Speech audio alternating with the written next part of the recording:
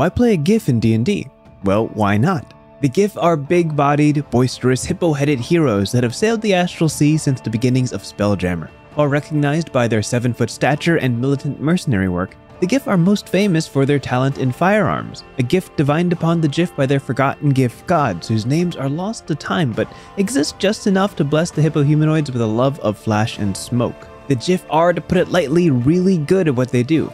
They've got advantage on strength checks and saves, an unerring aim even at long range, and a swim speed to hunt down all things strange. Giff culture is enamored with the prospects of rank and title, joining the proverbial pecking order starting at birth, that they ascend through acts of bravery and valor. A Giff aspires to live brightly, to move with boldness, and to die with a legacy. So, what does your Giff work towards, and how will history remember them? Subscribe to this channel for more shorts like these and full in-depth breakdowns. Stay frosty.